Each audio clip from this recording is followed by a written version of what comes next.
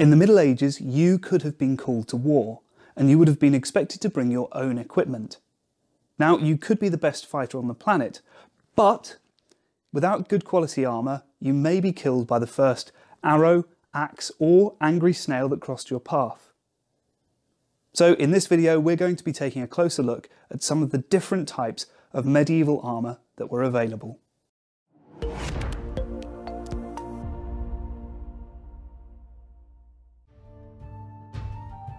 So to help us visualise the differences in armour, we're going to use this cunning scale, from 0 at the bottom all the way up to 100 at the top.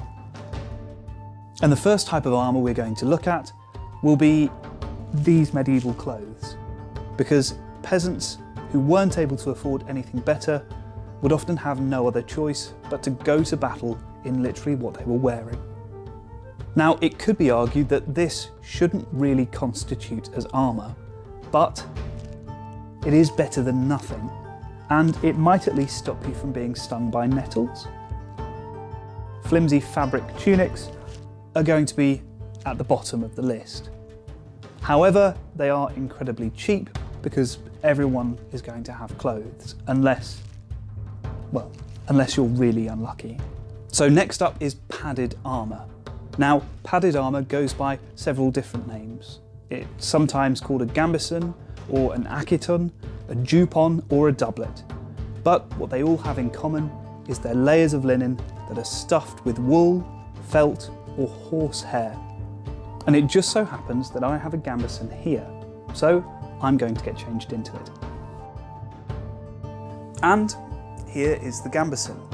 It's relatively thick and certainly soon to be sweaty, and different layers of padding have been stitched into separate sections. The reason why they do this is it's to stop all of the padding bunching up in certain areas. It makes sure that it's evenly spread across the entire piece of clothing. Padded armour is relatively good at stopping percussive blows because of its padded nature. It's also quite resistant to cuts because it's so thick. However, it is let down when it comes to piercing weapons, such as arrows. And if you found yourself wearing just a gambeson on the battlefield, arrows may just be your downfall. So padded armour is going to go here, above peasants' clothing, but nowhere near the top. But have no fear. If you're an acolyte of akitons, a groupie of gambesons, or you just like padded armour, because all of the other armours require padded armour underneath for them to work properly. Which brings us to our next armour, mail. I'm sure you're often asked, what's better than padded armour? To which you can give the response, padded armour but covered in 40,000 metal links, otherwise known as mail. Mail armour isn't the most flattering or fashionable, despite the brass edging, but it is incredibly protective. One of the reasons mail armour is so protective is because it's made up of thousands upon thousands of metal links, which also makes it quite heavy, weighing anything between 12 to 20 kilos. But medieval soldiers knew how to accessorise. They would often wear a belt around their waist to help support the weight of their armour onto their hips, rather than just their shoulders, much like a modern hiking backpack. Mail armour was extremely popular in the early Middle Ages with anyone who could afford it. However, it wasn't long until weapon design caught up and found holes in the defence of mail armour, quite literally in the case of the long bodkin arrow, which was designed to slip between the links and straight into the soldier underneath. Mail armour is certainly an improvement on the padded armour underneath, so let's pop it up halfway.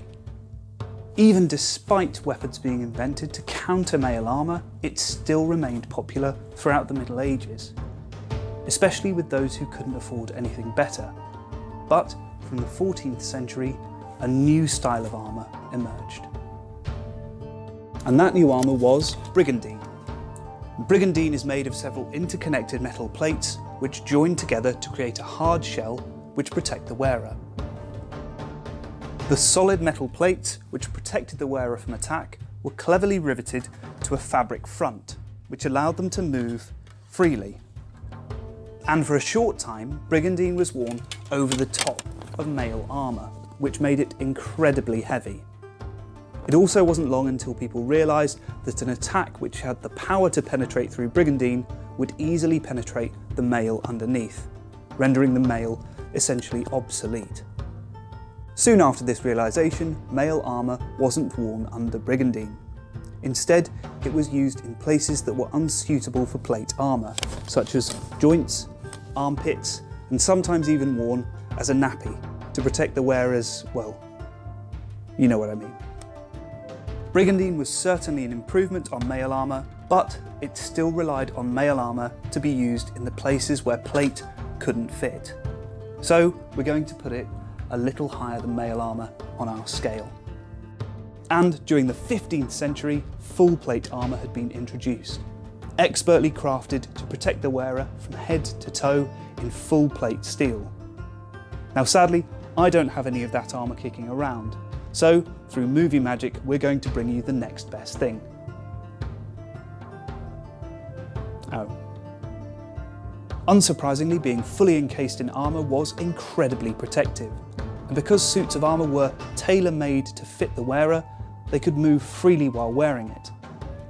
The whole story about knights being stuck on their back if they ever fell over is a complete myth, and frankly an insult to the craftsmanship of the time. So if plate armour was so protective, why wasn't everybody wearing it? Well, it's quite simple. It would have cost a lot of money to buy, and would have only been affordable to the richest people in the country. So plate armour is going to rightfully go at the top of our scale, but it would have been incredibly expensive. There are plenty more styles and variations of armour that would fit somewhere on this scale. But for now, that's all we have time for. As always, if you have any questions or suggestions, leave them down in the comments section below. And until next time, take care.